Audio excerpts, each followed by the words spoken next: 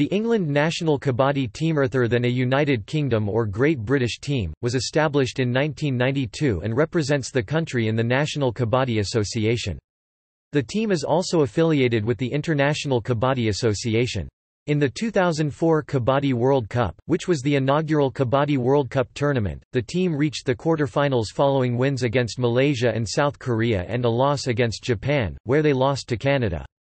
The team has participated in the group phases of the 2007, 2010, 2011 and 2012 Kabaddi World Cup tournaments, but did not qualify for the semi-finals.